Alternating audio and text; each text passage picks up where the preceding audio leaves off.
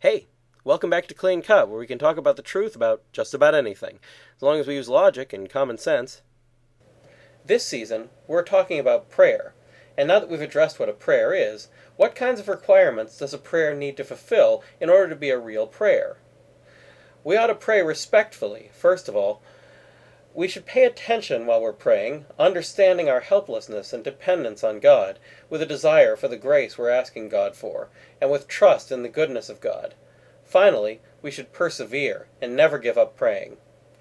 Some people pray while standing up, and others while sitting or kneeling.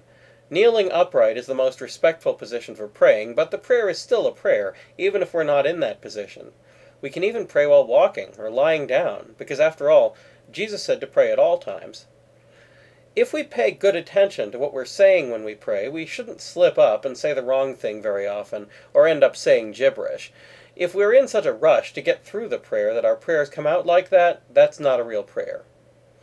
Another thing that's not a real prayer is if we pray while intentionally distracting ourselves from the prayer.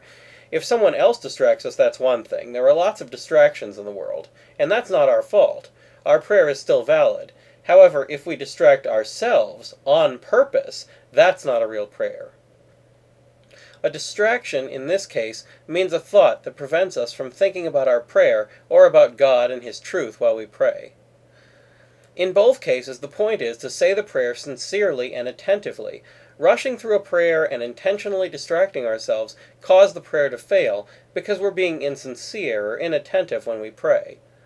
Finally, some people think that God should answer all of our prayers, since Jesus said, "Because I go to the Father, and whatsoever you shall ask the Father in my name, that will I do, that the Father may be glorified in the Son. If you shall ask me anything in my name, that will I do." John 14:13-14. However, there are good reasons why not all prayers are answered, as the Catechism of Trent explains. But it is then especially that God looks to our welfare, either because He bestows on us other gifts of higher value and in greater abundance, or because what we ask, far from being necessary or useful, would prove superfluous and injurious. Catechism of Trent.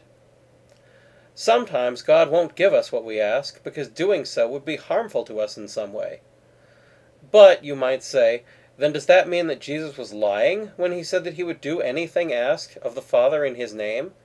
Not at all. Notice what Jesus does not say.